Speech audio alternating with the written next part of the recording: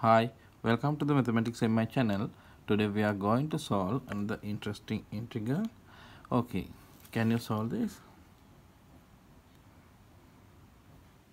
Well, first I am going to take substitutive method. So if we take x is equal to 5 over 2 minus u, now differentiate, so dx is equal to minus times du.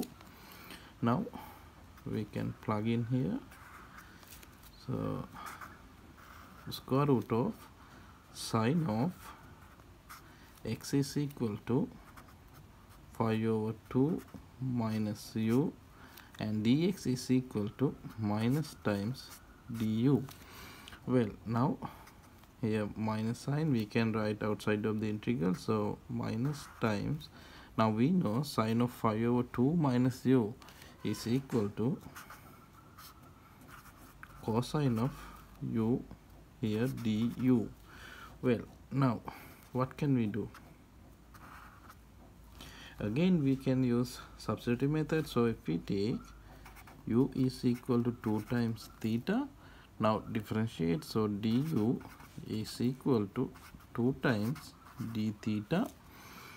Well, now we can substitute, so here cosine of 2 times theta double angle, and du is equal to 2 times d theta. Now here minus times 2 integral sign, and cosine of 2 theta we know this is equal to 1 minus 2 times sine square of theta d theta. Well, now what can we do? In a previous video we evaluated integral of cosine of theta or cosine of x. So if you like, you can watch that video. I will add the link in description. So we used elliptic integral. Now also same here, we know this elliptic integral 1 minus k times sine square of theta d theta, this is equal to e of here theta, so e of theta k,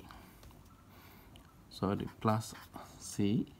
Well, now we can write here minus 2 times, now e of theta is equal to also theta, here k is equal to 2 plus c. Well, now we can substitute for theta, so theta is equal to, here theta is equal to u over 2, so I rewrite here theta is equal to u over 2.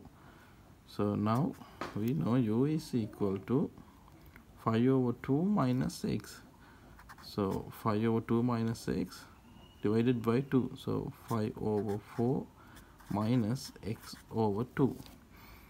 So we can write here 5 over 4 minus x over 2 plus c. Okay, this is the answer. If you like this video, please subscribe this channel. Thank you for watching.